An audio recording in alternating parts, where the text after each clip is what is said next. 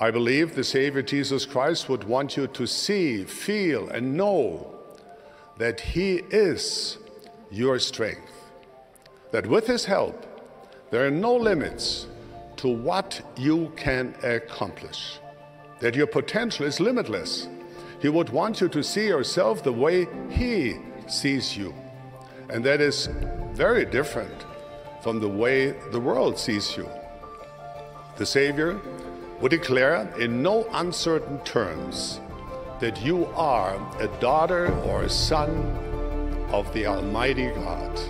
Your Heavenly Father is the most glorious being in the universe, full of love, joy, purity, holiness, light, grace, and truth. And one day, He wants you to inherit all He has.